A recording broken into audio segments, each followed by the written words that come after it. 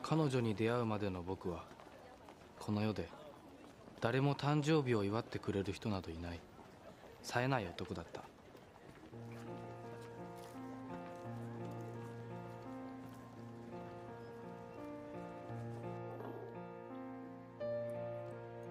ラッピングをお願いします。はい、贈り物になさるんですか？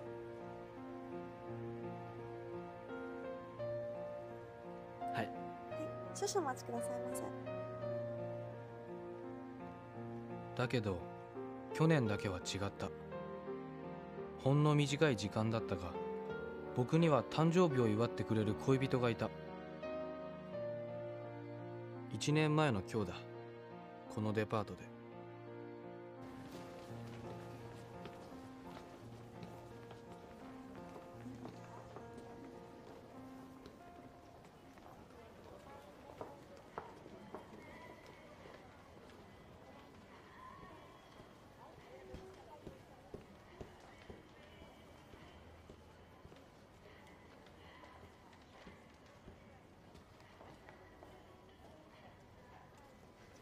こちらがですね、新作になっております。とてもおすすめなんですけれども、お色が黒とベージュ2色ご用意しております。いかがでしょうか。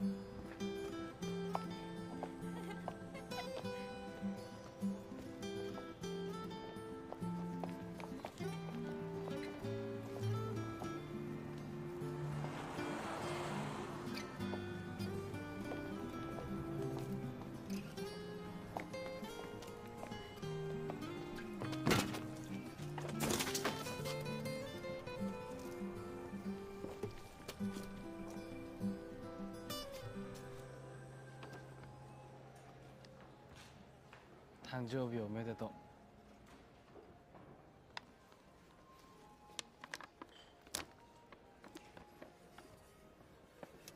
僕は誕生日に自分に贈るプレゼントを買う。おばあちゃんは誕生日に麺を食べると長生きすると言っていた。今年も僕は誕生日にこのレストランでスパゲティを食べる。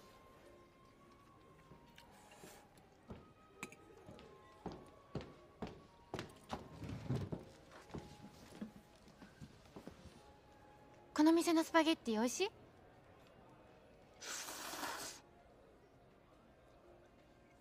私は違うもの食べる。すいません、メニューを見せてください。します。これとこれとこれとこれお願い。それからこれとこれとこれとこれとこれとこれもお願い。うわ、2005年産ボルドワインがある。すごい。これも一本お願い。はい、かしこまりました。恐れ入ります。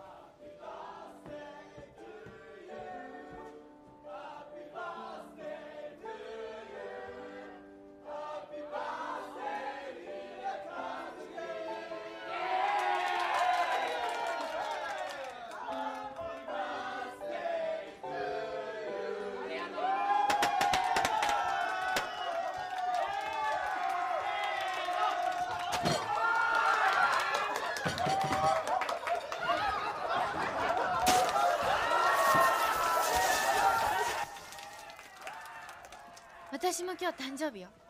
嘘。実は僕もなんだけど。え、本当？うん。おめでとう。あ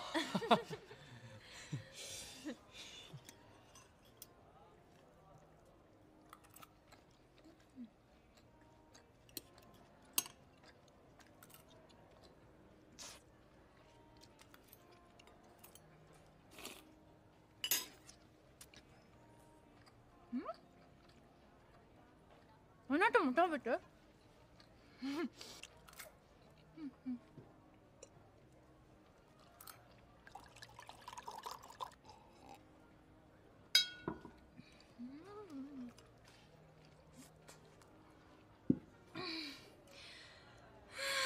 腹いっぱい。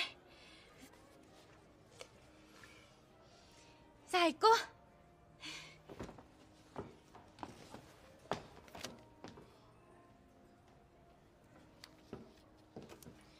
私が払うから先に行ってて。あ、いや、一緒に払う。私が払うって言ってるでしょ。あなたの誕生日なんだから任せてよ。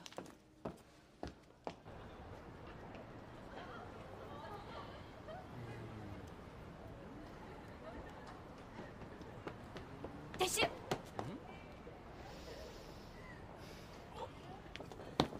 こら、お前ら待て待て待てお前たち、ほら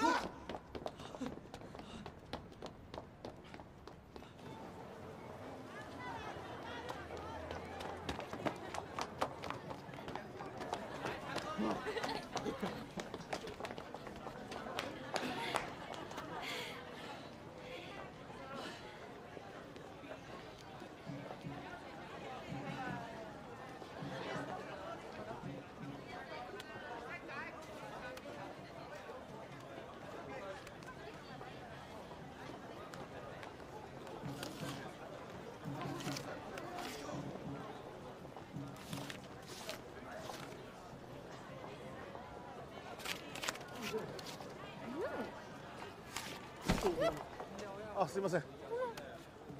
大丈夫ですか？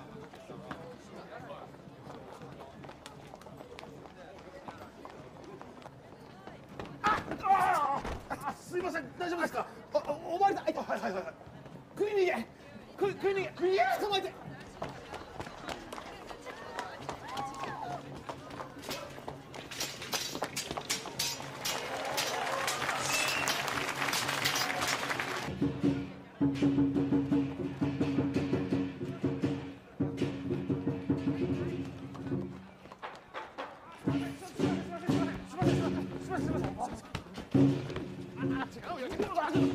こっち。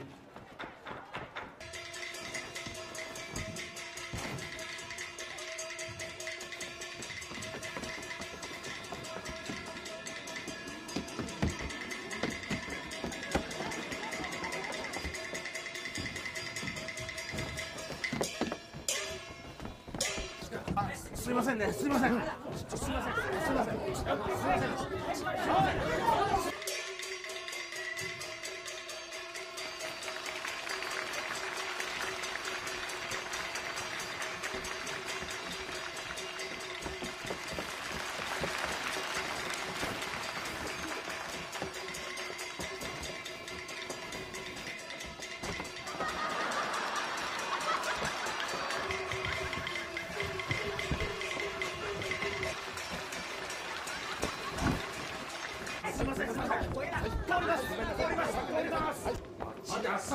君タクシー待って待ちなさい待って君たちいいかい何をや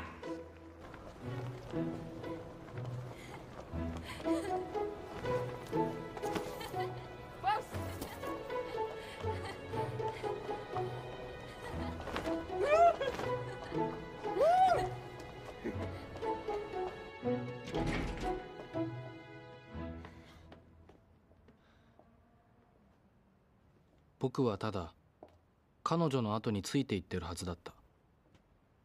ところがどういうわけか僕たちは僕の部屋の前に来ていた。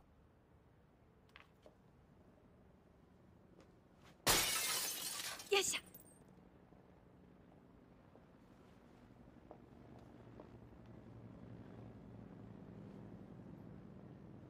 こっち来て、早く隠れて。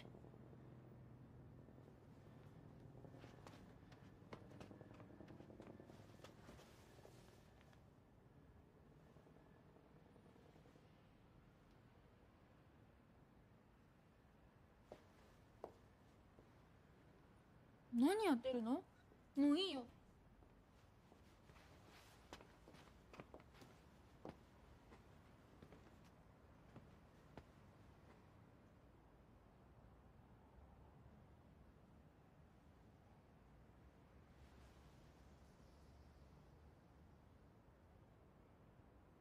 ここであいつが私の肩掴んでキスした。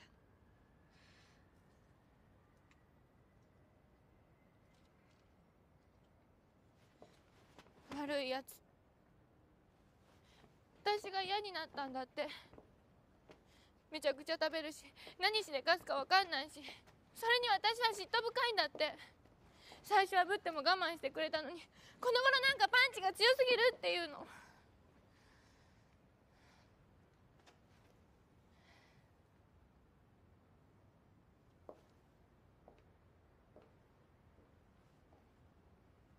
乱暴すぎるんだって。もう歩く姿さえ見たくないって。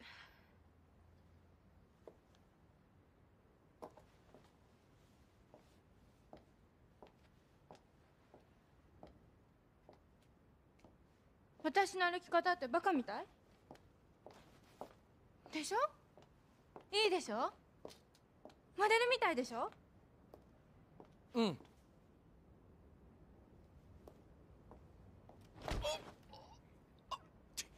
私のパンチってすごく効く？ちょっと。そう。私って力が強くて乱暴なの。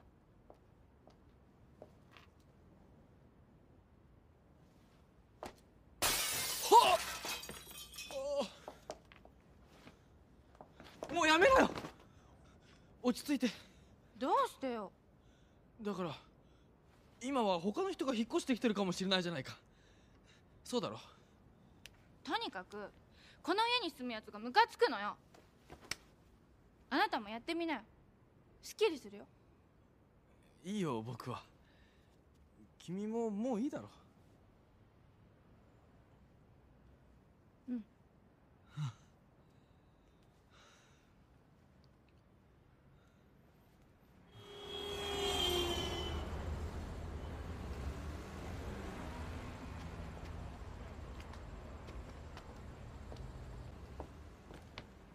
目をつむって。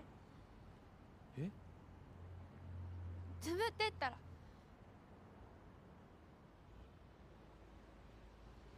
はい。つぶったよ。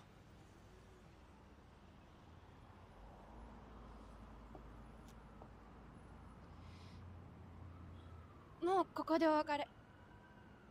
いい？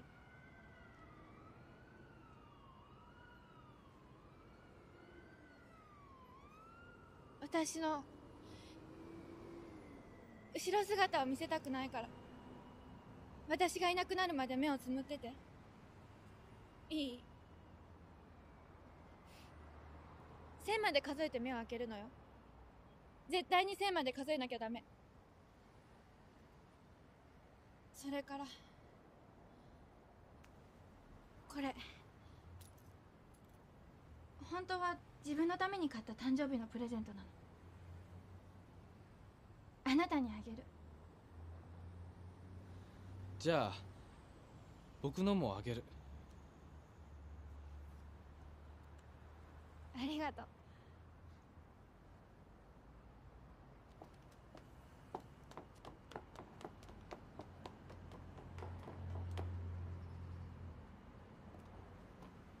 実は私すごく遠い未来から来たの。今から100年も先の遠い未来から。タイムマシーンに乗って驚いた。うん。さよなら。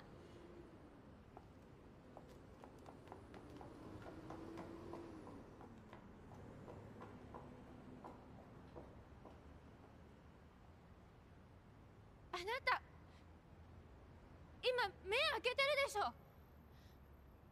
うんうん。つぶってるよ。嘘つき。私にはちゃんと見える。私目すごくいいんだから。 2.0 以上だからね。あなた今目開けてたじゃない。私を見てたでしょ。いや、本当に目つぶってるよ。嘘か本当か、こっちに来て見てみなよ。本当に目つむってたの？あなたバカじゃないの？バカよ。当たりさ、僕バカなんだ。バカ。もう目開けて。もう平気。私の笑ってる顔見えるでしょ。いつか見たような光景だった。涙が出た。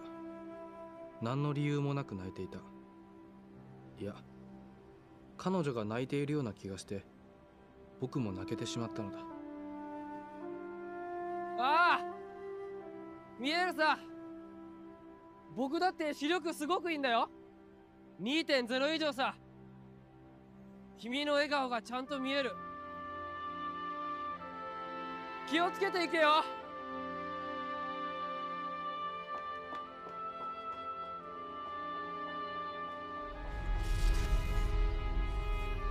気をつけていけよ。気をつけていけよ。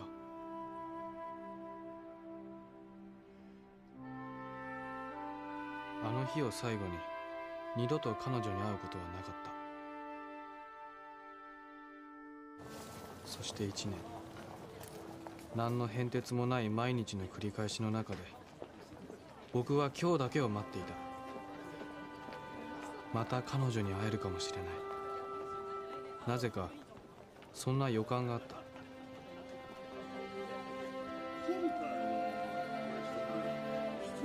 もしかすると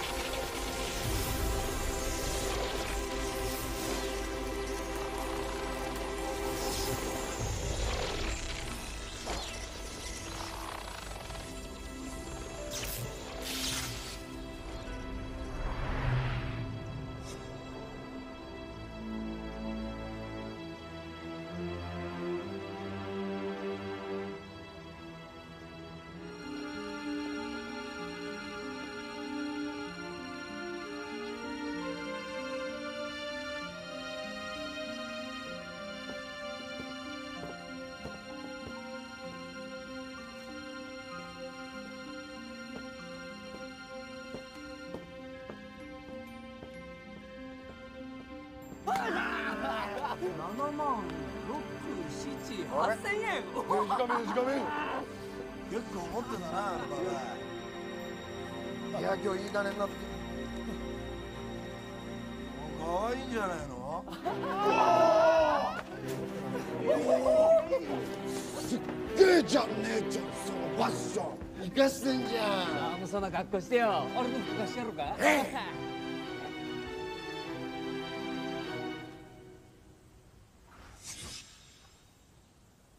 脱げそっちゃうか。なんだよこの目。あ？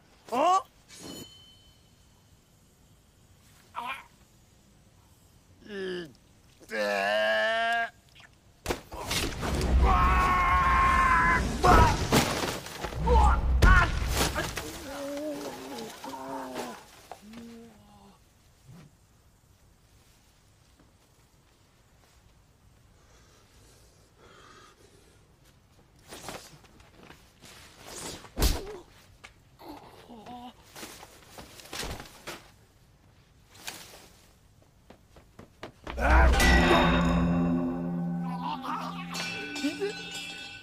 やべえよ。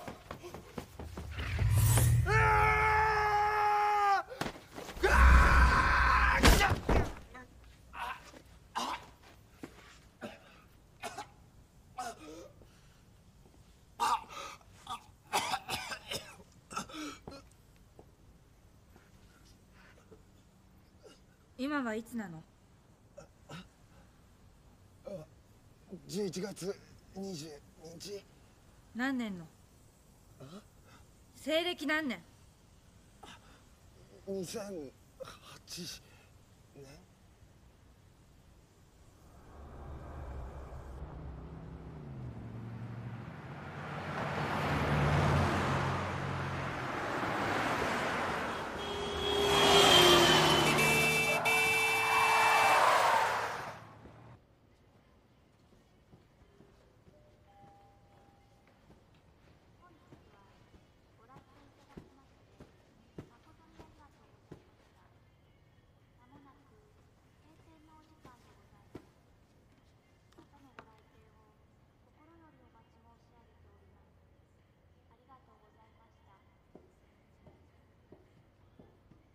お客様、お客様、お客様、そのまま行かれては困ります。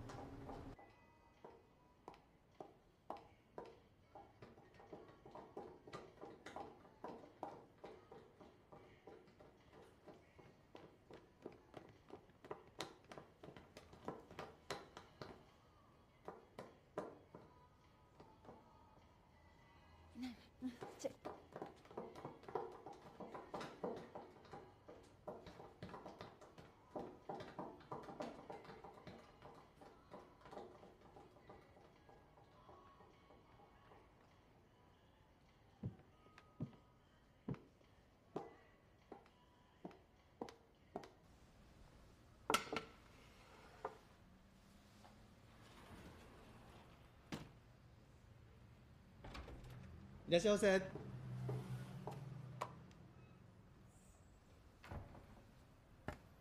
これ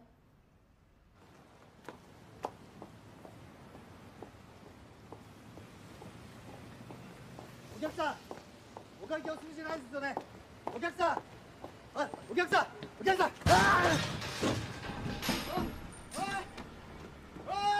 助けてくれ。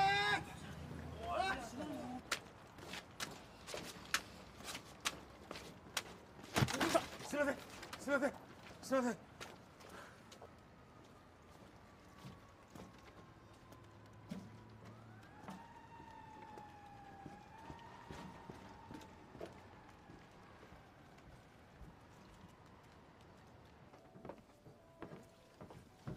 すいません。いらっしゃいませ。ウイスキーきついの。はい。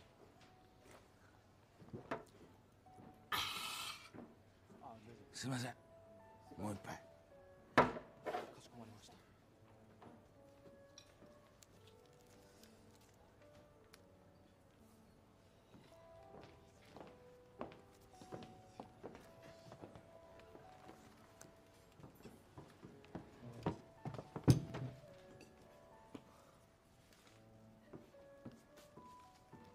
お誕生日おめでとう。君も誕生日おめでと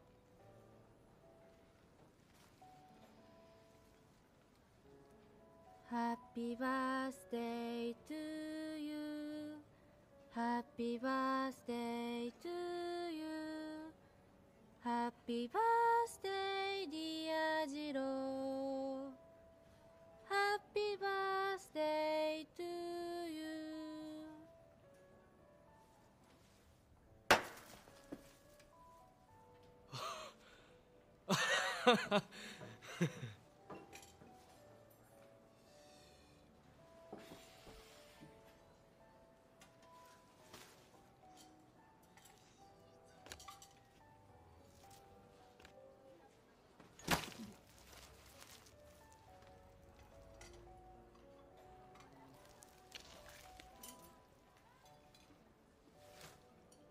おめでとう。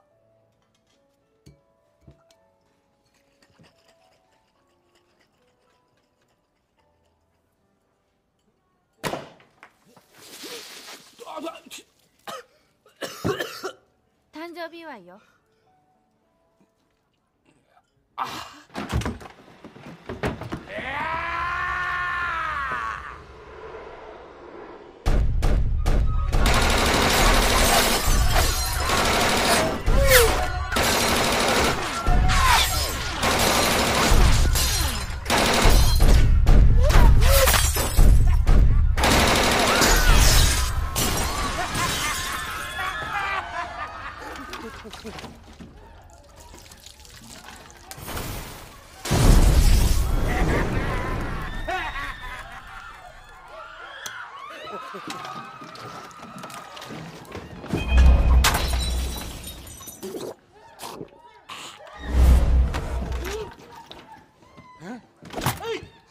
すみません。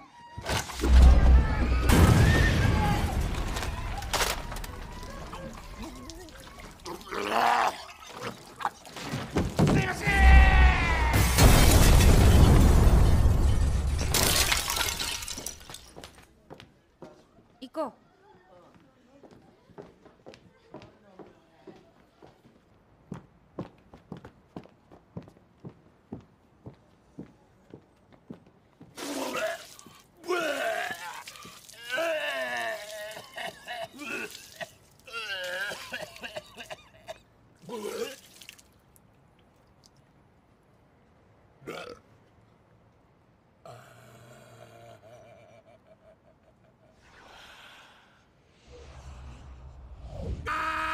やめて、止めて、やめて。あ、う。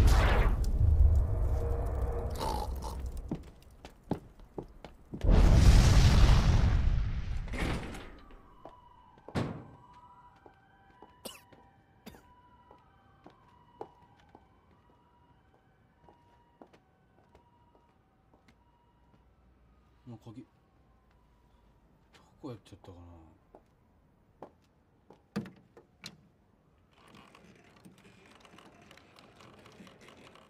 開いたよ。え？お！汚いかな。ごめんね、すぐ片付けるよ。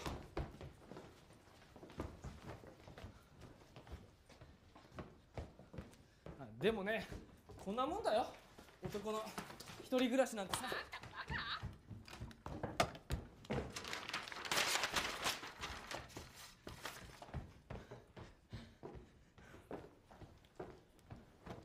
女性でここに入ったことがあるのは大家のおばさんと君だけだ。でも臭くはないだろ。独り者の匂いがしないように僕なりのノウハウがあるんだ。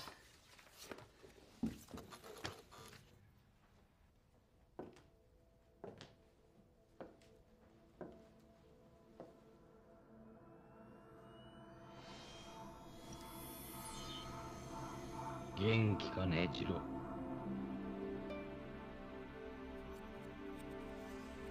私は65年後の君だ。こんな姿を見て怖がらんでくれ。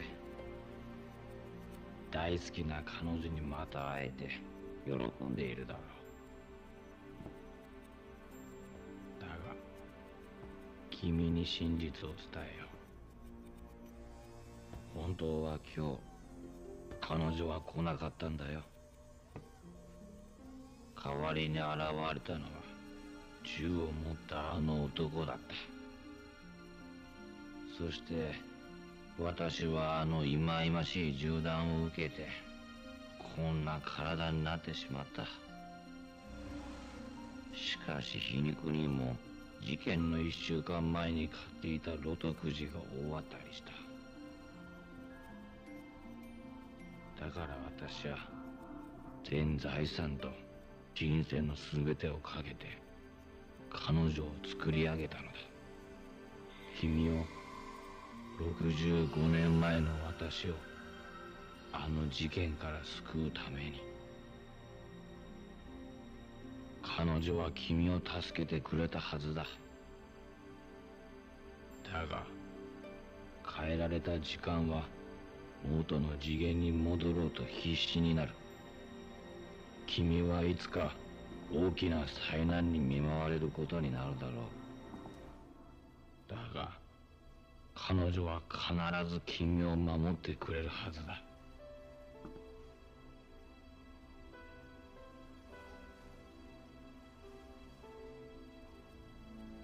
今はまだ魂のない人形のような彼女だが、君との生活の中で学習し、やがて人間らしい判断ができるようになっていくようプログラムされている。君にはきっとできるだろう。彼女に魂を吹き込むことが。彼女をよろしくな。そして悔いのない人生を送ることを願っている。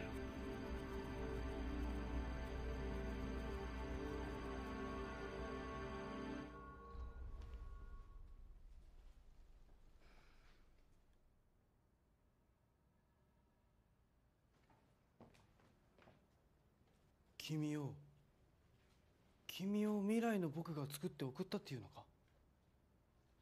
じゃあ君はロボットなのか。ロボットっていう言葉は使わないで。私は細胞大モデル103。骨は木星の衛星用鉱山でのみ生産される火星マルチ合金。人工知能サイバネティックオーガニズム。頭脳は人間のニューロンを再現したナノテクノロジーによる分子回路結合体。皮膚は人間と同じ生体細胞で覆われているの。それじゃあ例えばここなんかはほとんど人間と同じってこと？そう。じゃああれもできる。あれ？ほらあれだよ。あれって何よ？セックス。こっちに来て。え？こっちに来なさい。はい。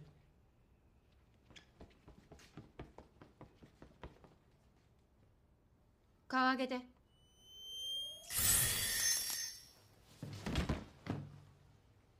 顔でも洗ってきな。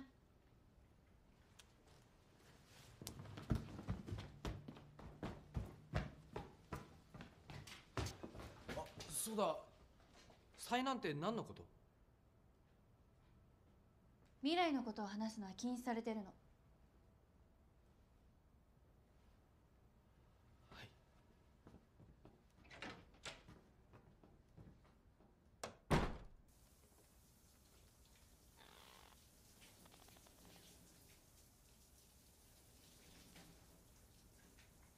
ああ、そうだ。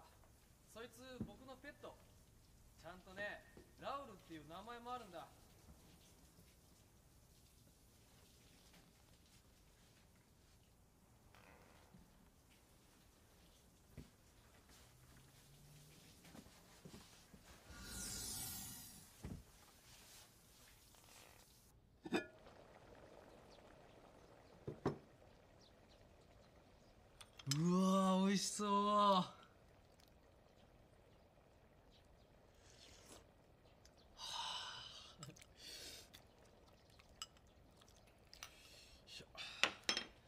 ただきます。これ何の鍋？美味しいラールの鍋よ。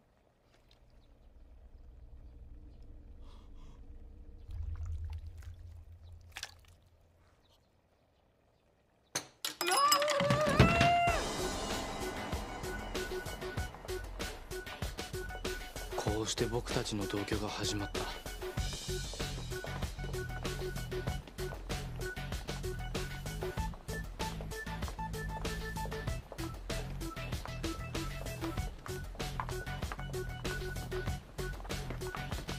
ちょっとどうしたんだよ。ここは勉強をするところだから静かにしていなきゃダメだからな。分かったか？ジロー、遅刻だぞ。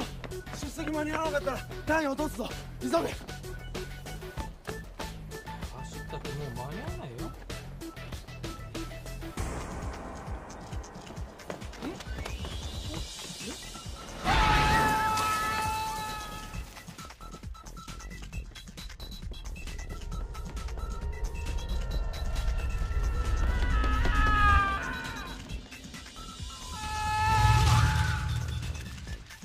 岩下京子、遠藤大使、北村次郎、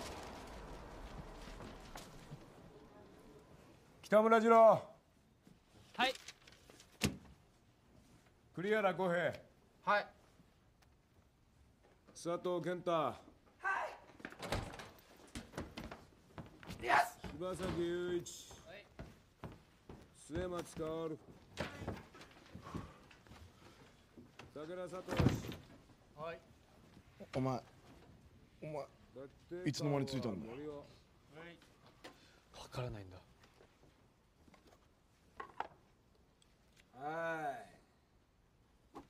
一回表サッカー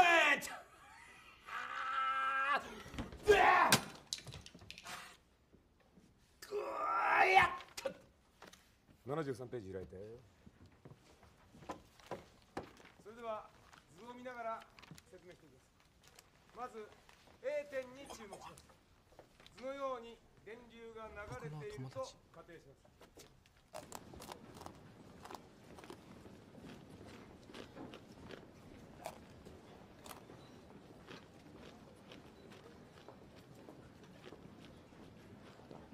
それ食べないの？じゃあ私が食べる。一緒に食べよう。なんて名前なんですか？俺は健太、佐藤健太って言うんだけど。名前を聞いてどうするの？いきなりタメ口。いいねいいね。まずはお友達からですか？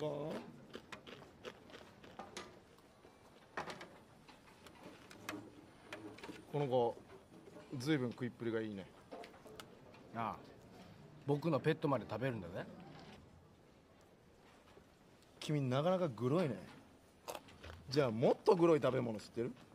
トルコの南部地域にクロマ族っていう少数民族が住んでるんだ。その人たちはカピバラのうんこを食べるんだって。しかも食べ方も変わってるんだぜ。まずはカピバラを捕まえる。そしてケツの穴を糸で縫う。うんこができないように。そしてカピバラの好きな食べ物をいっぱい与えるんだ。そうやって1週間ぐらい食べさせると腹の中がうんこでいっぱいになる。そしたらケツの穴を縫っておいた糸をほどいて腹をこうやって掴んでキュッキュッキュッと絞ってうんこをキュッキュッキュッと食べるのさ。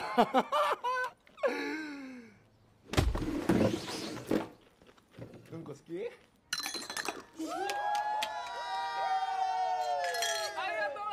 さあさあさあ君も飲めよ。俺たち友達。ダメダメ。この子はお酒を飲んだらどんな風に変わるかわからないんだ。大丈夫だよ。今時酒が飲めない女の子がいるか？お前は知らねえけど世界は女で回ってんだよ。あ、ちょっとほらちょっと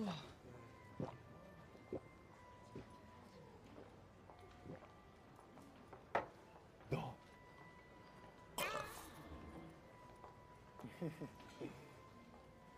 点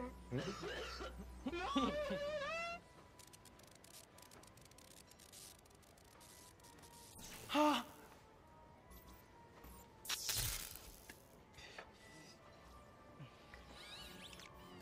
いやー、ちょっとまずい。君は酔っ払ってるよ。ねえ、そんなこんなことやったりね、こんなことやったら君は死んじゃうぞ。ねえ、帰ろう。さあ、気をつけて立って帰ります。さよなら。おいジロさよなら。おっとなんだこれ。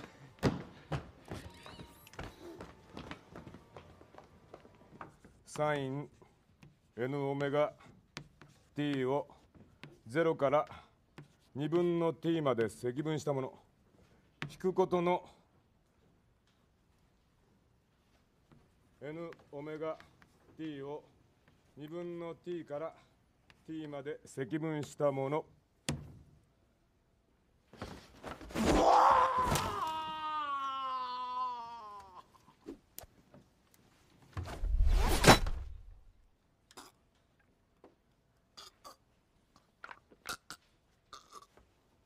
先生、気をつけてください。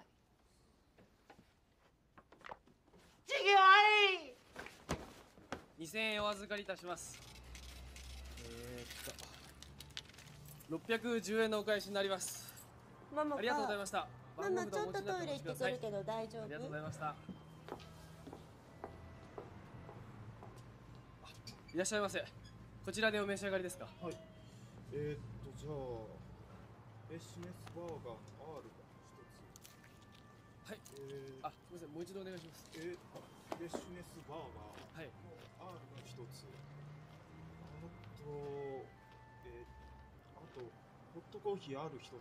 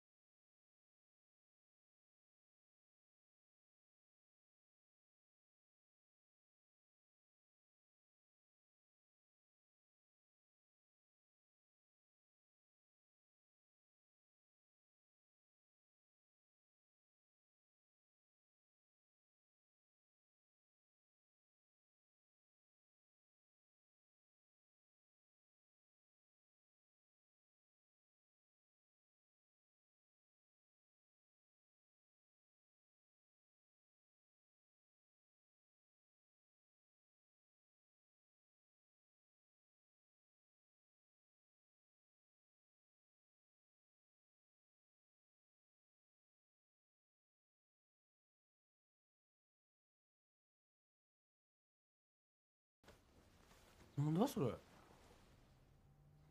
顔洗ってきなよ。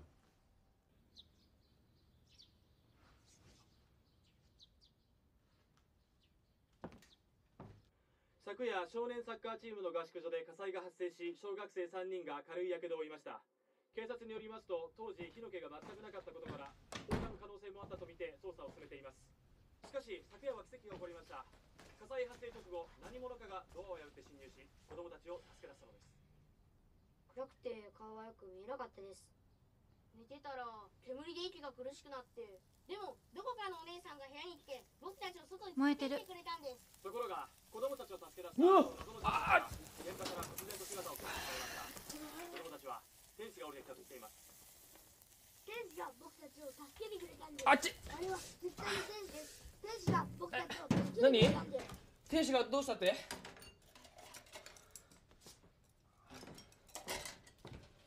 あっち。開けるなよ。あいつが僕を睨んでる気がして腹が立つんだ。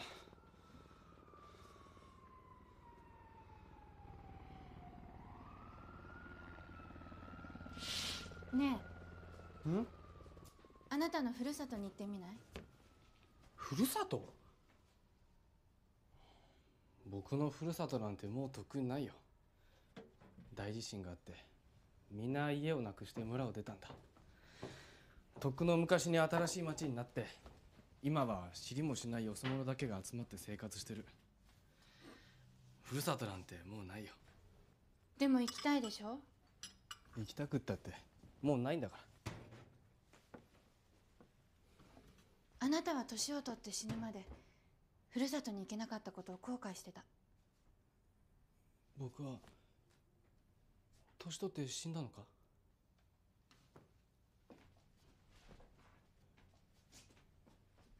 僕も死ぬのか？そうだろ？僕も他の人間と同じように死ぬんだな。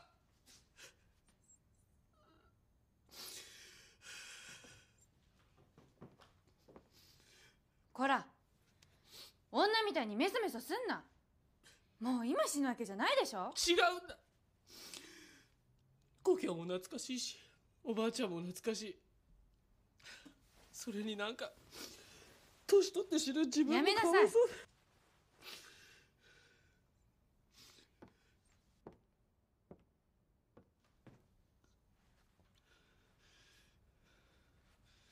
行こう。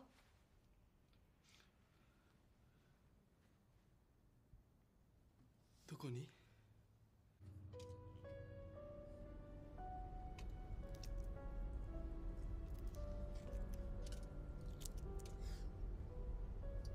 ありがとさん。おいしい。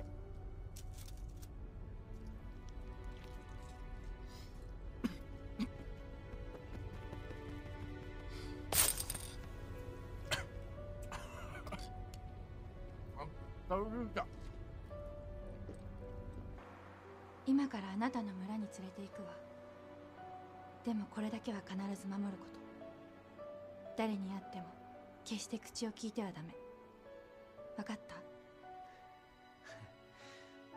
分かった。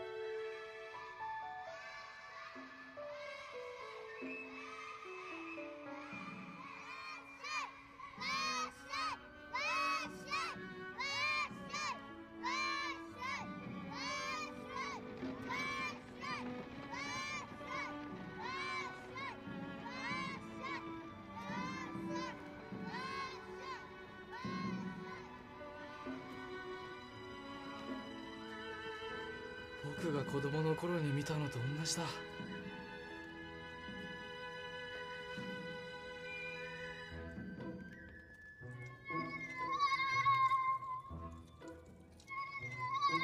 涼介？お、涼介だ。あいつ昔と全然変わってない。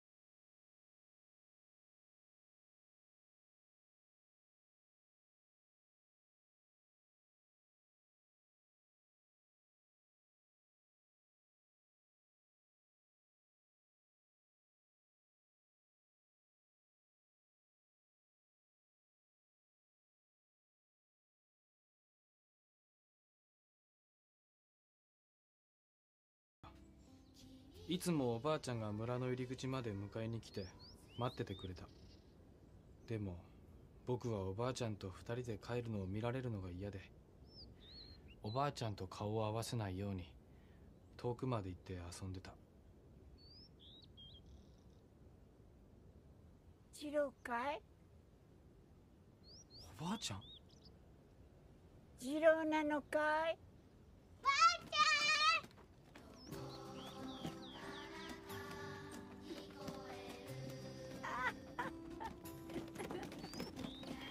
この子ったらお腹すいたろ？早く帰ろう。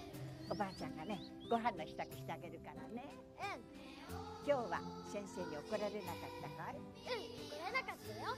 宿題を忘れた子は喜んでもらってきた。僕は怒られたよ。ジロー偉いね。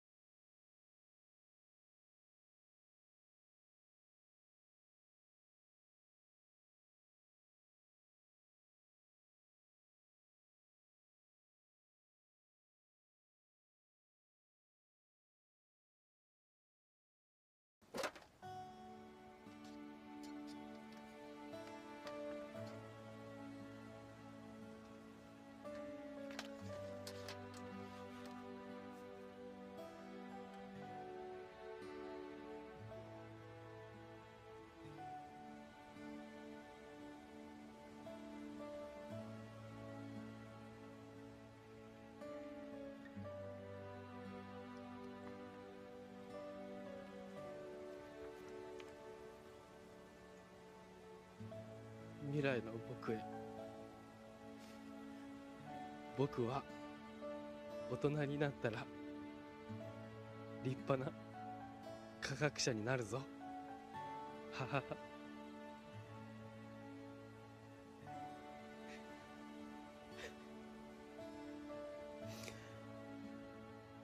いつか戻ったら未来の僕に伝えてほしい。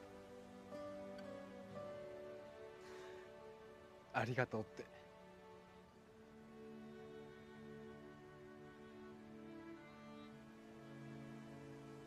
どうしたの？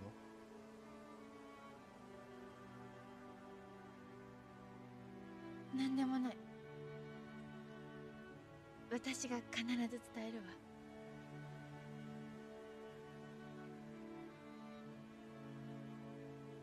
子供の頃、おばあちゃんがよくおぶってくれたのを思い出す。あの時のおばあちゃんの背中は大きくて暖かかったっけ？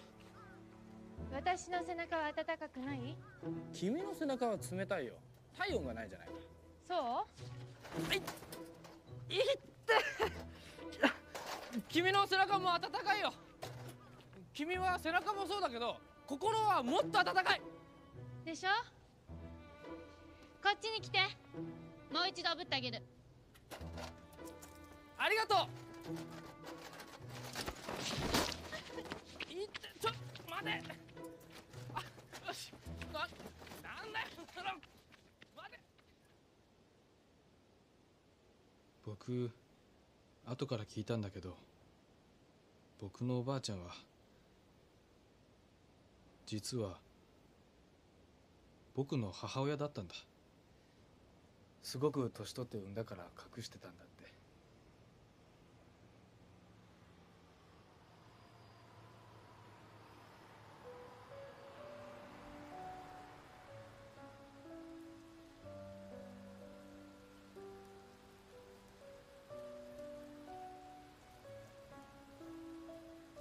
彼女の背中が冷たかったからだろうか、あるいは過去を旅してきたせいだろうか、僕は体調を崩して寝込んでしまった。彼女は徐々に僕の心を感じられるようになってきてるのだろうか、それとも心が通っていると思うのは僕の錯覚なんだろうか。一体変えられた時間は僕に何をするというんだろう。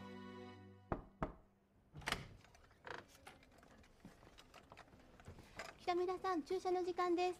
起きてください。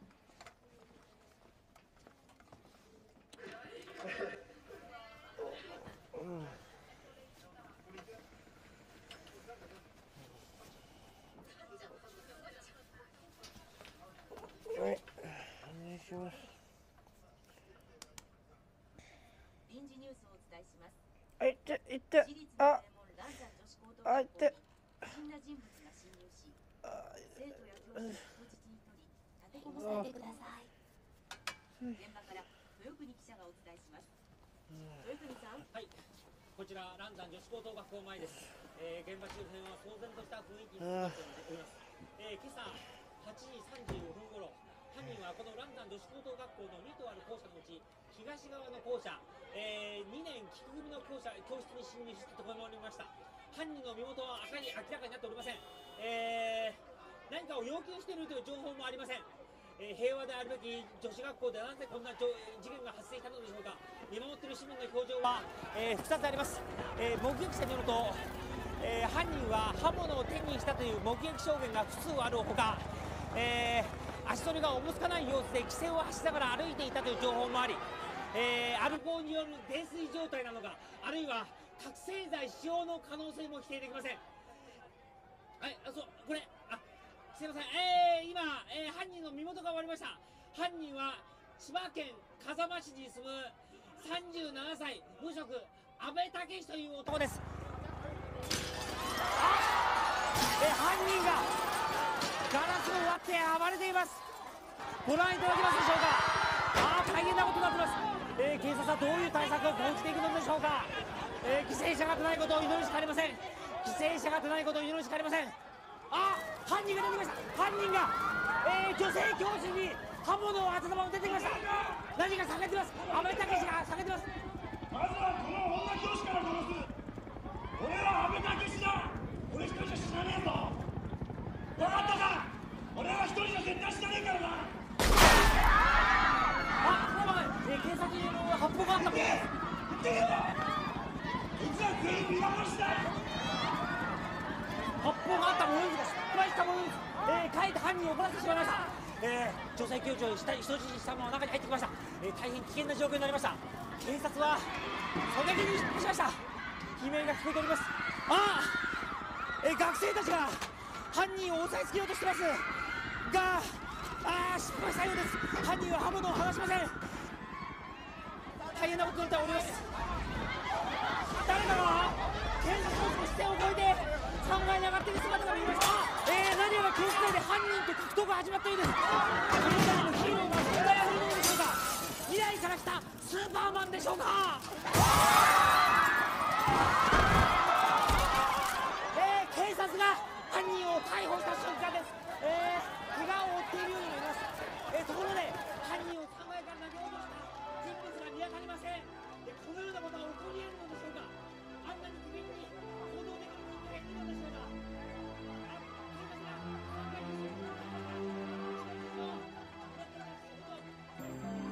お見事。本当にお見事。やっぱり君は僕の彼女だ。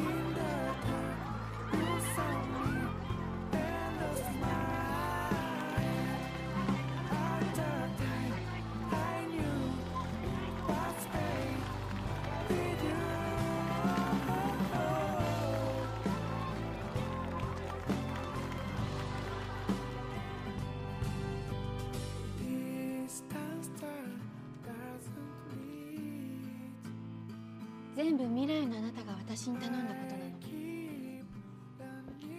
未来のあなたの胸を痛めた事件がたくさんあった。あなたが働いていたところのすぐ前でトラックが子供をひいた事件が起きた時も。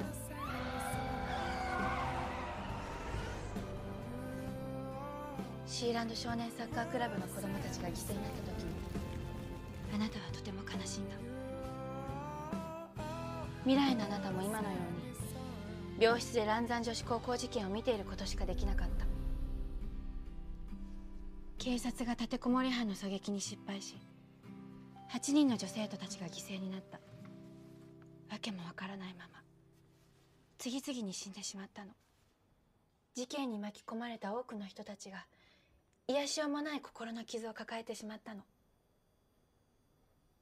未来のあなたはそんなことが決して起きてはならなかったと話した。未来の僕はすごく優しいやつなんだな。そうだろ？うん。今のあなたも。未来の僕もきっと彼女を愛してたんだろう。僕は間違いなく彼女のことを好きになり始めている。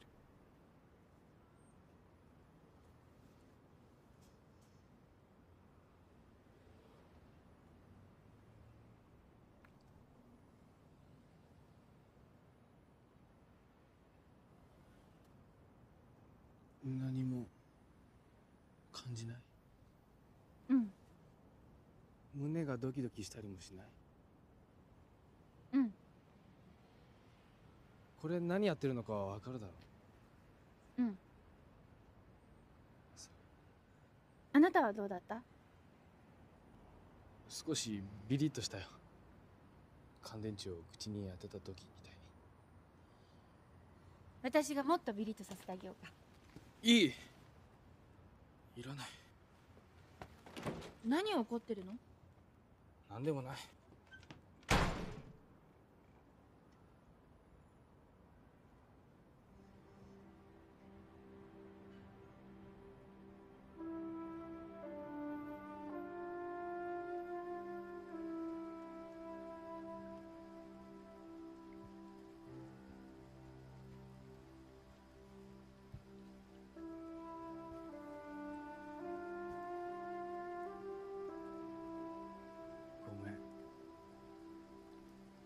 僕は君にあんまりにも多くのことを望みすぎてる。でも僕のこの気持ちはどうしたらいいんだろう。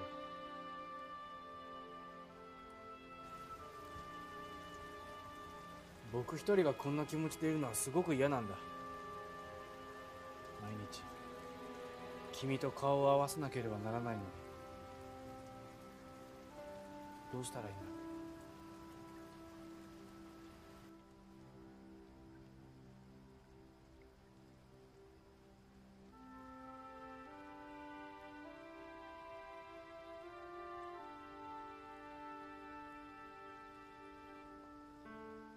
愛してるって言えないなら、私の心を感じることができるって言ってくれたらいいな。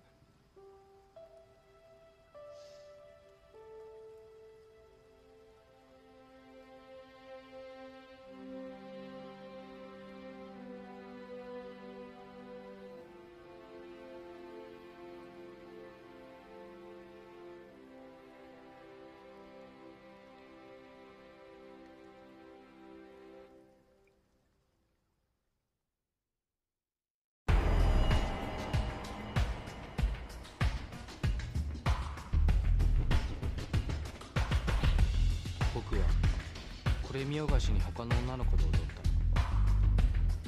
彼女に嫉妬させたかったんだ。でも嫉妬してしまったのは僕の方だっ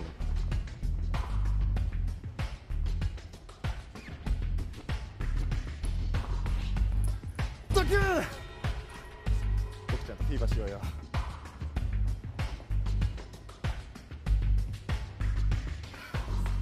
イエス！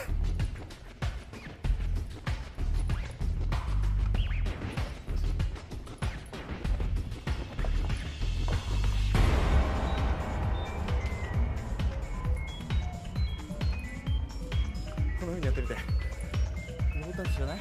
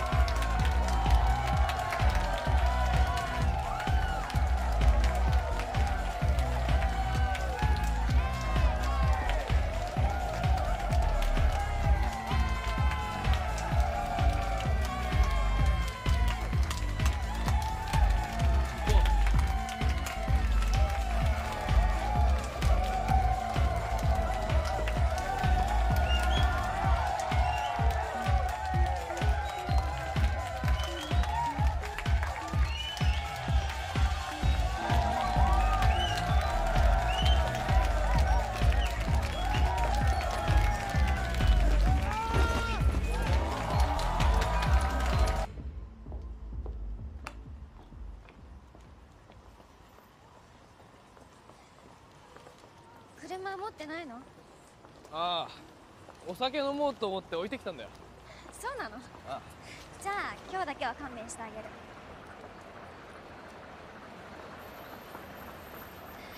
あの女の子ついてきてるよ。ああ、俺のボディーガードなんだぜ。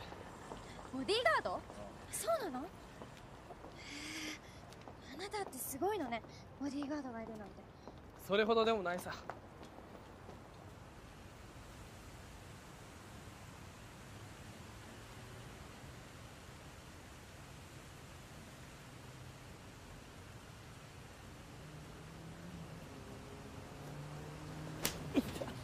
何するの？私そんな女じゃないから。最低！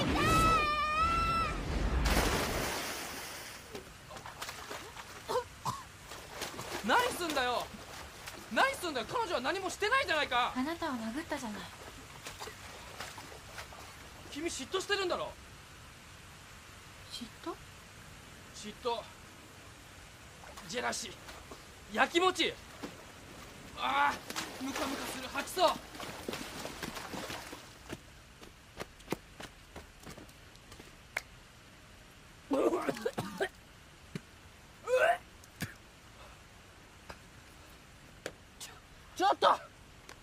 ちょっと背中さすってくれよ。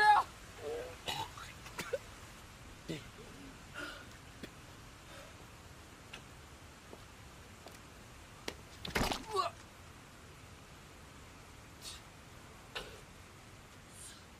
さすって言ったじゃないかよ。なんだよこれは。もう僕についてくるな。うちも出てけ。君が嫌いになった。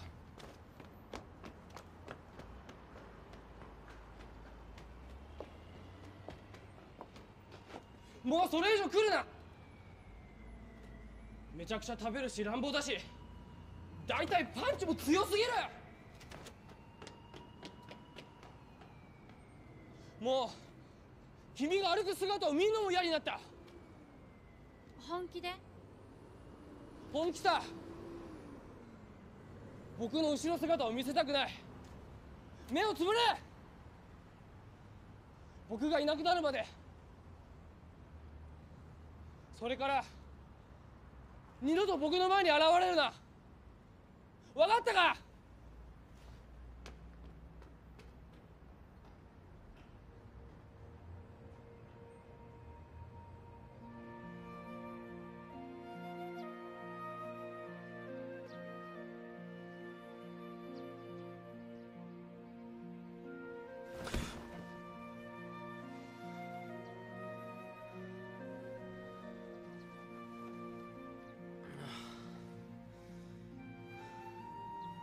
酔いが覚めると僕は彼女に言った言葉を思い出した。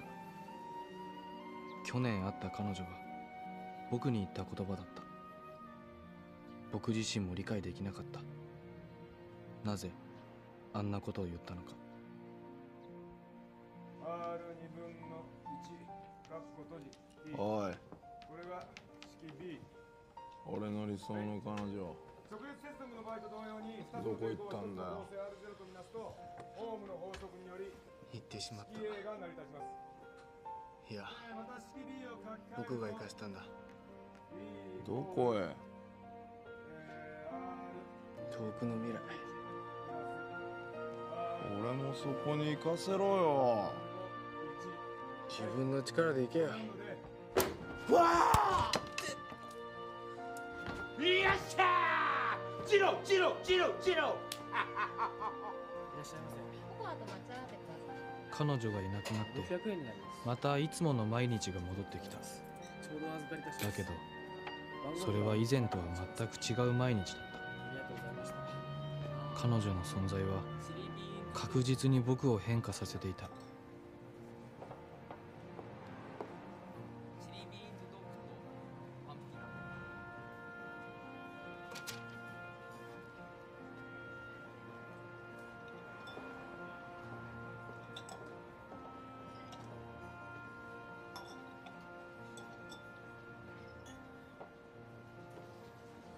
すいません。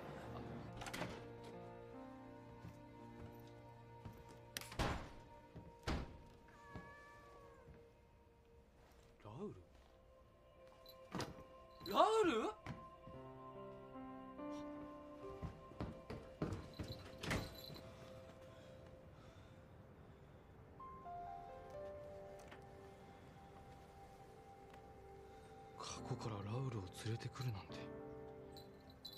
彼女はここに来たんだろうか。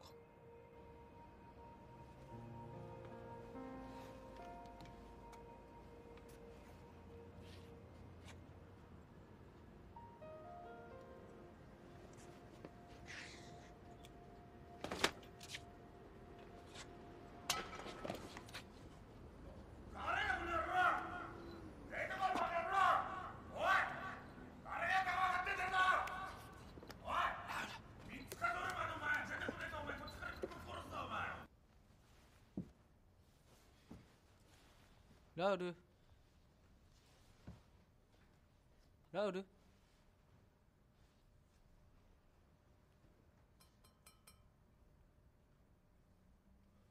ラウル、ラウル。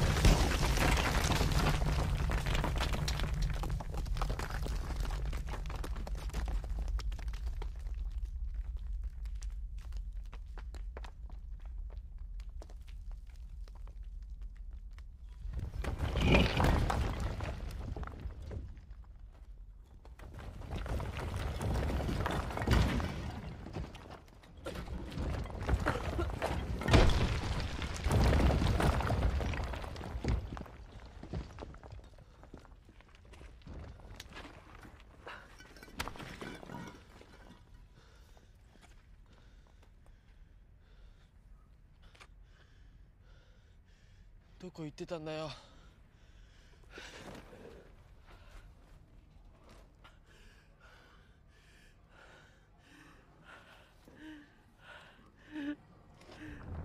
痛かったよ。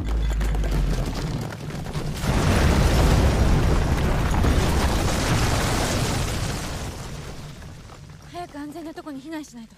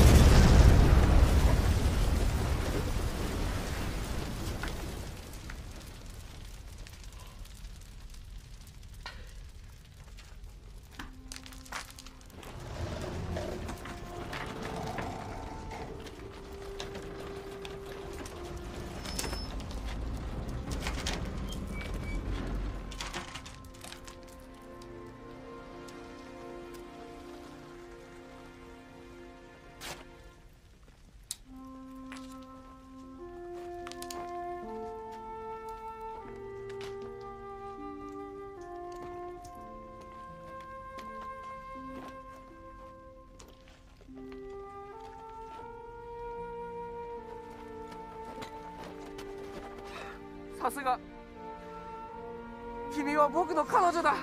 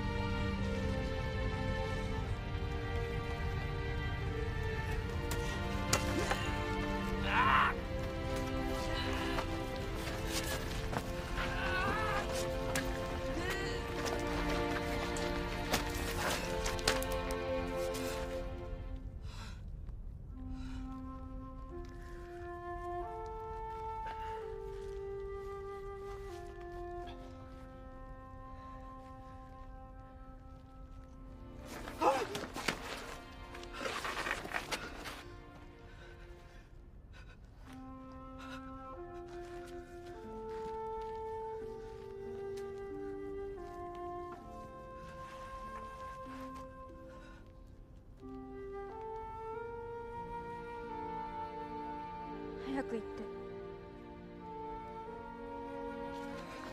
ダメだ、一緒に行くんだ。早く行って。ダメだ。何言ってんだ。一緒に行く。僕一人なんかで行けないよ。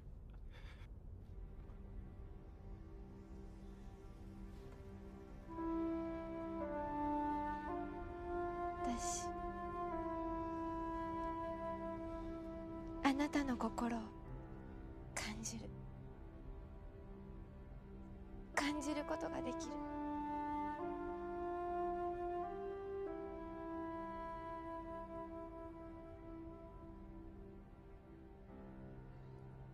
早く行って。振り返らないで。私を見ないで。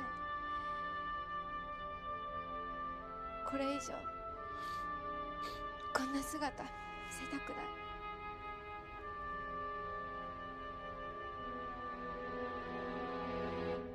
い。撤収。ダメ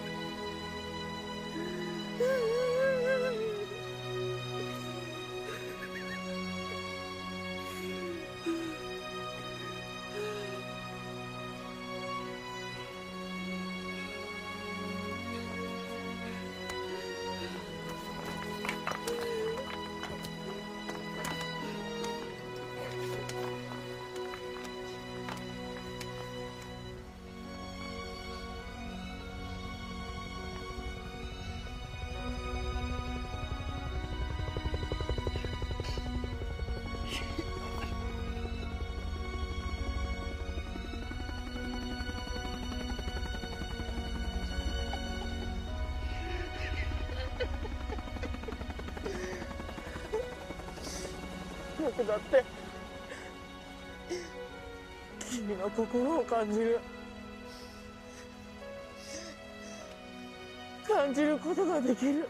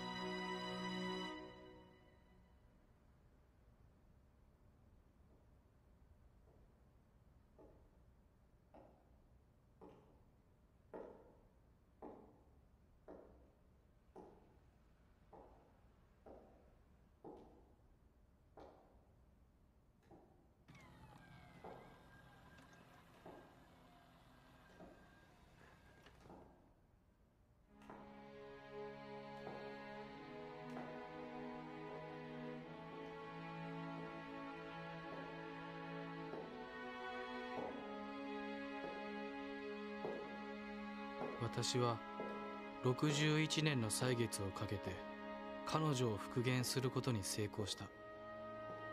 彼女は幸いにも全ての記憶をそのまま持っていて、少しも年を取っていなかった。私はあなたの心を感じることができる。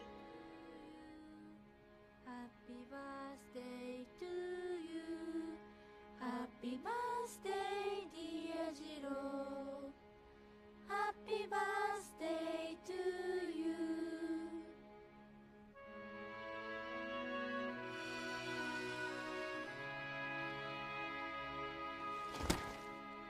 おめでとう。お誕生日おめでとう。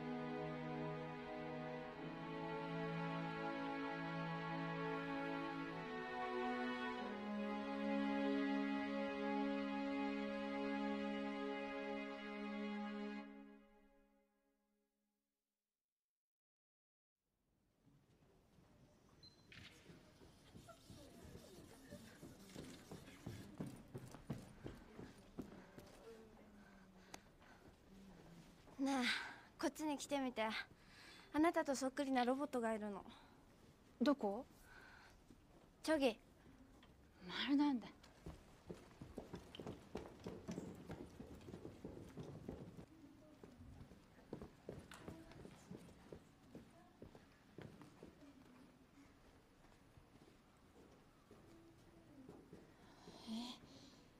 どうしてこんなことがあるの？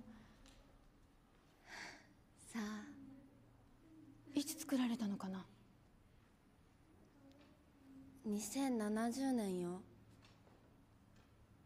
西暦1972年までアメリカと香港で活躍していたロボットブルース・リーと呼ばれていたロボットが60億キャップで落札されました。おめでとうございました。それでは次へ行きましょう。さて、このサイボーグは西暦2070年に作られた女性のサイボーグです。ご存知の方もいらっしゃると思いますが、このサイボーグを作った人の回顧録によりますと、このサイボーグは2008年に遡る時間旅行をしています。そこで一人の男性とたくさんの人たちの命を救ったそうです。東京の大地震も経験したとのことです。寿命は終わっていますが、このサイボーグの頭脳の中には当時の記憶チップがそのまま入っています。はい、58億キャップ、59億キャップ、他にありませんか。はい、60億キャップ、はい、62億キャップ。いらっしゃいませんね。それでは落札です。 Y782 番62億キャップ、おめでとうございます。おめでとうございます。落札された方にはボーナスとしてこのサイボーグの主人が持っていたマスコットもプレゼントいたします。重ねてお祝い申し上げます。それでは次へ参りましょう。カモン。このロボットはエルビス・プレスリーという名前のロボットです。当時は最高の最先端関節と音声システムを誇っていた。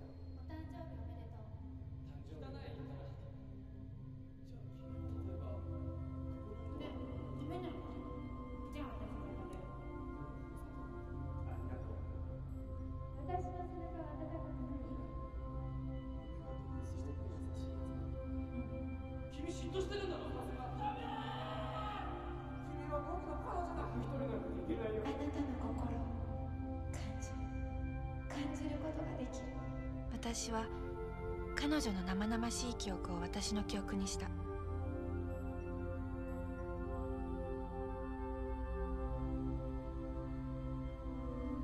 そして私は少しの間だがすでに死んでから60年以上も経つ彼に会うために時間旅行に行く許可を取った。彼に会ってはならなかった。でもどうしても抑えられなかった。彼に会ってみたい。このチップの中の記憶が始まる前の、彼女に出会う前の彼に。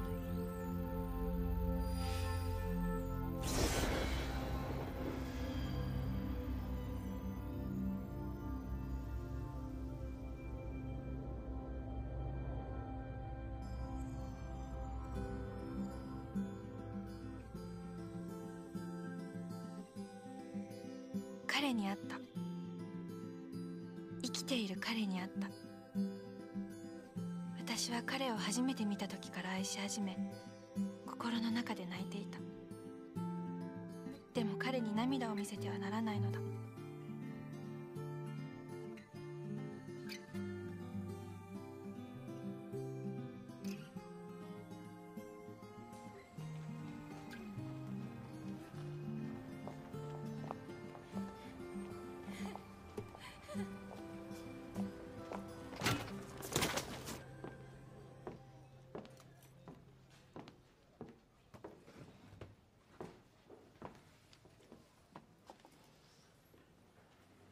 この店のスパゲッティ美味しい？うわー、2005年産ボルドーイングル。彼がすでに60年前に死んだということが私には信じられなかった。この町の人々、大地震の前の東京、すべてが信じがたかった。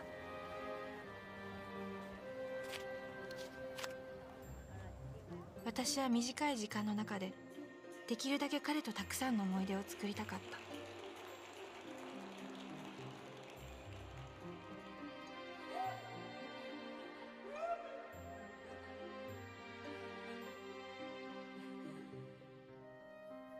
私は彼が住んでいる家を見たかった。過去に彼と彼女に起こったことのすべてが自分のことのように感じられた。彼女の記憶は本当に私の幼い頃の記憶のように生き生きとしていた。ここであいつが私の肩を掴んでキスした。悪いやつ、私が嫌になったんだって。めちゃくちゃ食べるし、何しでかすか分かんないし、それに私は嫉妬深いんだって。最初はぶっても我慢してくれたのに、この頃なんかパンチが強すぎるっていうの。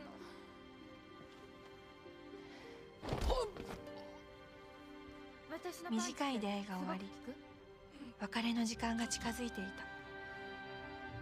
私は彼に涙を見せたくなかった。彼には私の涙の理由がわからないのだから。目をつむって。つむってったら。はい、つぶったよ。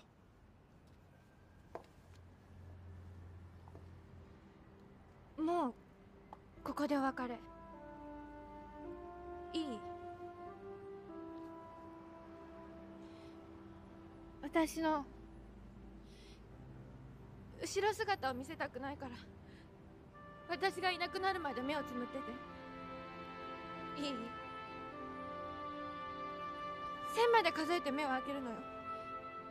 絶対に1000まで数えなきゃダメ。それからこれ誕生日プレゼント。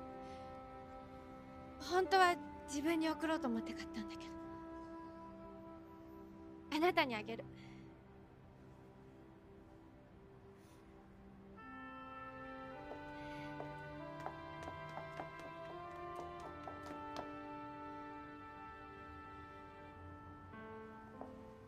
実は私すごく遠い未来から来たの。今から100年も先の遠い未来から。タイムマシーンに乗って驚いた？うん。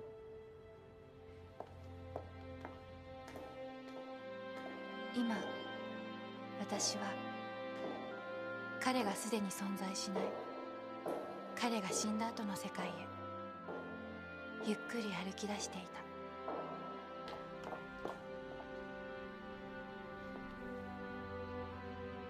あなた今目開けてるでしょ。つぶってるよ。嘘つき。私にはちゃんと見える。私目すごくいいんだから。 2.0 以上だからね。あなた今目開けてたじゃない。私を見てたでしょ。いや本当に目つぶってるよ。嘘か本当かこっちに来て見てみなよ。本当に目つぶってたの？あなたバカじゃないの？バカよ。当たりさ。僕バカなんだ。バカ。もう目開けて。大丈夫、もういいってば。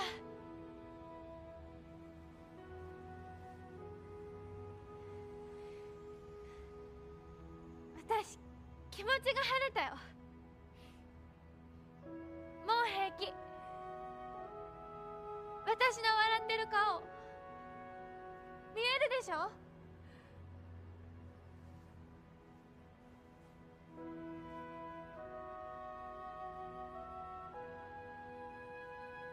ああ見えるさ。僕だって視力すごくいいんだよ。 2.0 以上さ。君の笑顔がちゃんと見える。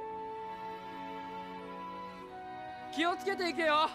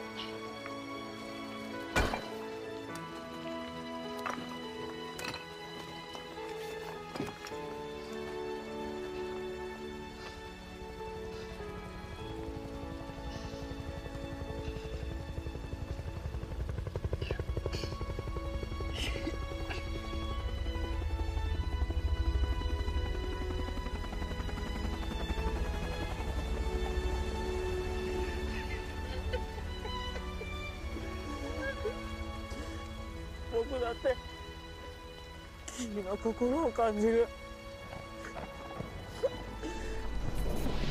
ことができる。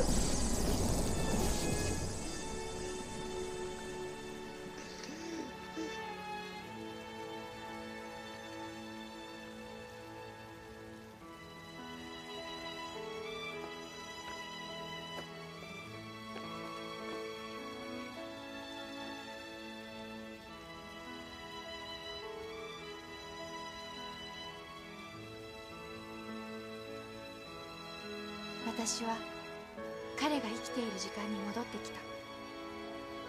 私はここで生きていく。彼と一緒に。私は感じる。彼の心を感じることができる。